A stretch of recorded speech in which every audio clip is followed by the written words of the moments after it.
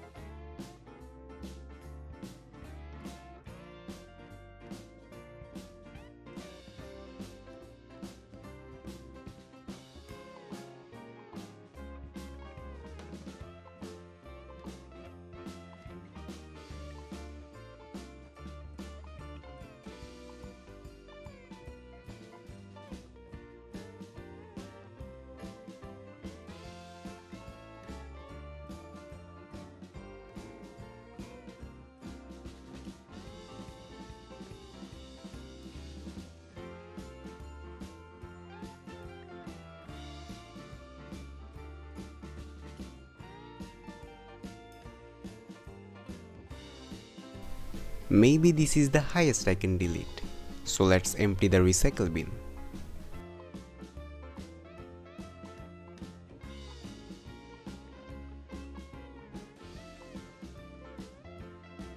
Now it's time to see the wreckage caused by this destruction. Power button is completely stuck, it's not working at all.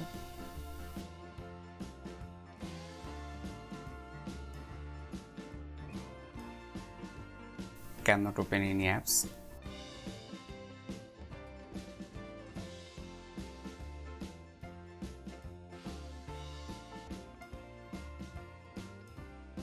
All of a sudden, home button is not responding anymore. And the search function is also out of action.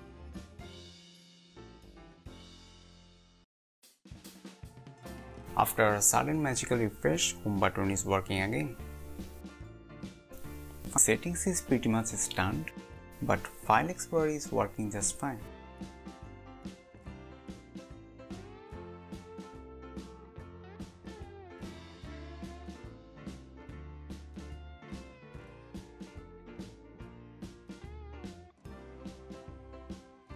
Nothing in all apps, every app just vanished.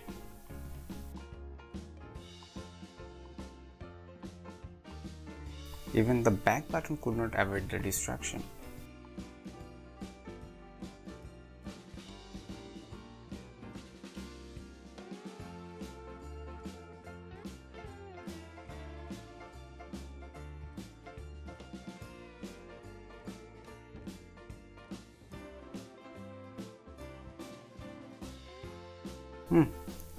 Mail app just vanished out of nowhere.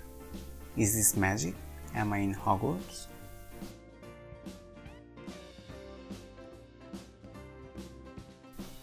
Okay, let's just restart and see what happens. As the power button is not working, I'll just try to restart it with keyboard shortcuts.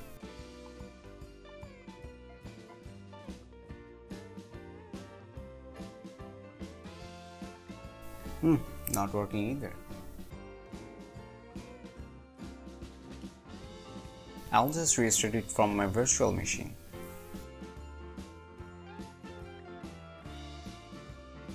So as you can see, after restarting, it instantly went on to automatic repair.